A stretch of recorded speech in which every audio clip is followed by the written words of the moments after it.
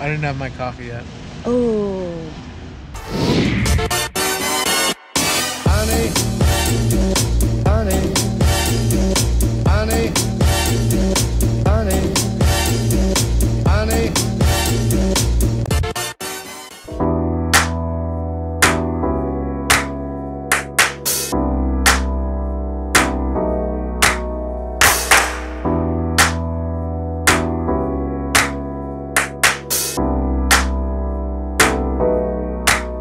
What's going on, everybody? It's me, Jason, with Buy Build Sell, your Los Angeles contractor and developer. Now, what we're doing today, it is gloomy in Los Angeles, kind of shocking and surprising to some degree because we don't get a lot of gloomy weather here. Today, we are on our Bluebell project. So what we're gonna be building here is we're basically gonna be putting a nice retaining wall along the whole front. That's gonna keep all this dirt up, okay? Nice staircase coming down to the front of the entryway. Have a nice walkway, greenery. They're putting in a baseball like netting system all the way in the corner over there, which is gonna be pretty cool.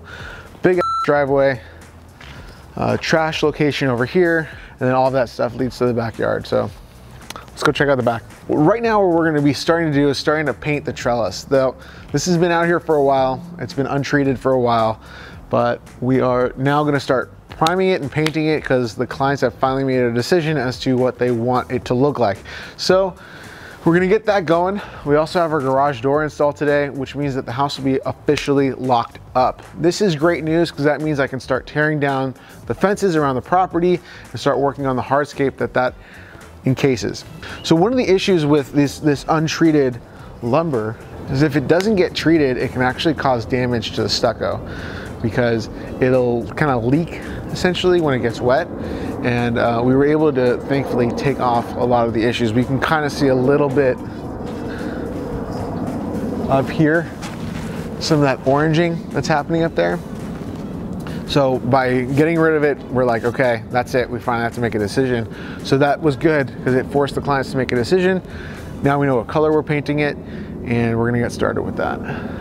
So basically all the cuts that are in there still have sawdust kind of stuck in the gaps. So that first rain let all that sawdust out, covered the whole entire house with it. So we were thankfully able to clean it. But this is kind of lock in all that stuff and make sure that kind of hopefully never happens again. So what people don't realize is that stucco is actually a absorbent material. So if you see here, like, you know, as it gets wet, all this dirt that's on here, see that? So even though I'm cleaning it off, you're still having the remnants of the soil that's stuck in there. That stucco is actually taking it in whatever it can, just because it's actually a permeable material essentially. So it's going to take whatever it's on it and suck it in. That's why a lot of people actually put sealer on stucco. It happens to be an expensive item, so we usually try to wait till the end to put it on, so that way we can clean whatever's happened over time.